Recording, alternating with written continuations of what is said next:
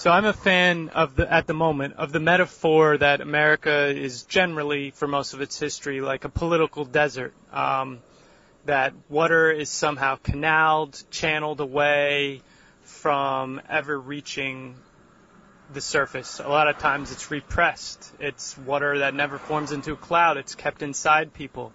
But when it does come out, or at least when it seems like it comes out, it's water that is wasted on the energies of a representative democratic system.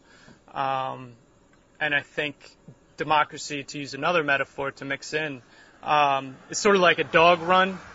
And dogs, they need to get their energy out. Humans have political energies that I would say they occasionally, some of them that don't repress it, need to get out, and they get it out in the representative system, but it doesn't really ever affect any real political change, as most of us who are skeptical and cynical feel like we know. But right now, it's raining in the desert. It does do it sometimes, and what I'm getting at is that the Bernie Sanders movement, it's raining. But unless we establish some plants and find something to do with this water quick, it's going to be gone again, and everybody's going to go back into the sand, putting their heads in the sand.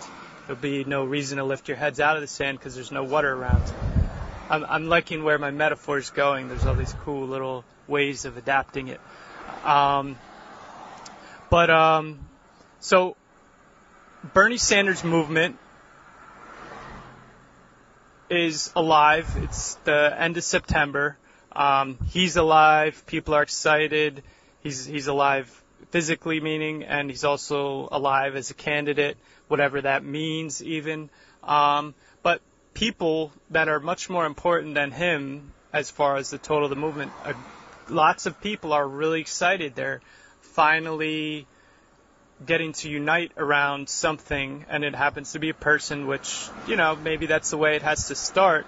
But what I'm worried about is there's going to be all this energy, and then either he's going to lose the primary or whatever. I don't know if it's even all staged, the whole thing, the whole way down. But at some point, their dreams are going to be squashed if they were hoping, Bernie Sanders is the one, all this stuff. Because, no person is the one. You got to look inwards for that. We need these people to realize the collective power. And some of them do. I'm not saying they don't. I'm not the only one. I don't have some special way of seeing the world in this regard that allows me to see this. But I've a fear that a lot of people who might not be seeing this are ideological anarchists who I'd like to think that I'm comrades with, even though I might disagree on a number of issues. I'd hate to think that this political opportunity is squandered, because I believe in those crowds, at those rallies, are people that might not label themselves it. They might not even know much about it. A lot of them are younger, and I feel like that's the most important group to get involved. They're anarchists whether they know it or not, or they are so anti-authoritarian and oppression that they're anarchists in that regard, even though they haven't codified it in full-on anti-government, anti-corporate, anti-capital kind of modalities yet. But that's not a reason to not engage with them. So I'm all for engaging and going to rallies, and I'm not planning on going and voting. That's not, I feel like it's just, we got to be willing to deal with the opportunity, though, of people gathering around. I have very little faith that even if Bernie Sanders somehow is elected, that much would change. And that's not just saying that the Congress will get in the way. I think they all, even probably Bernie to a large degree, agree on some core set of principles that they're not going to change things. There's a lot of unsayable, unpolitical political realms that aren't allowed to be politicized by representatives. They're actors. at the end of it all. So I think that people within the movement already and people that are joining it, I think, need to consider what they're going to do with their political energies after Bernie wins or loses or whatever, once he isn't out there speaking and saying things, once he gets power or is returned to power as a senator.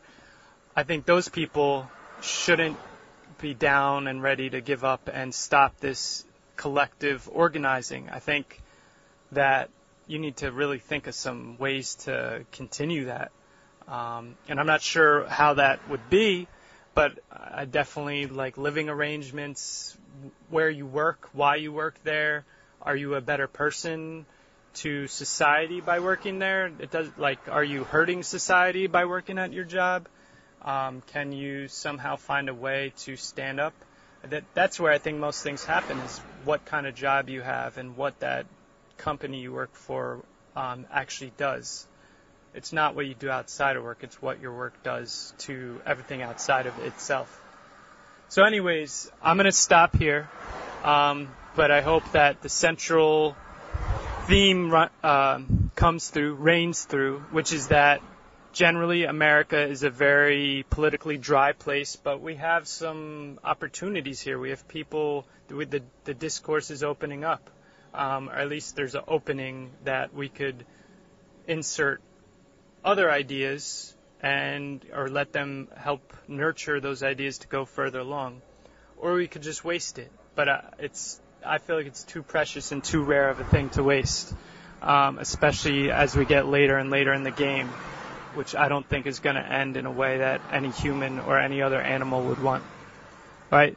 Much love and much peace out to all of you. I appreciate you listening, and I hope we'll meet at a rally, whether it be about Bernie or about something else, or at some other meetings to organize our lives and realize that we have a lot of control over our lives, and we don't need politicians or any structure to allow us to be free and freely decide our fates. I think to me, that's a definition of an anarchist, that we could all do it without anybody being anybody else's boss. All right, much love and peace and respect and all that kind of stuff. I don't mean to categorize this. Okay, I'm going to stop now. Bye.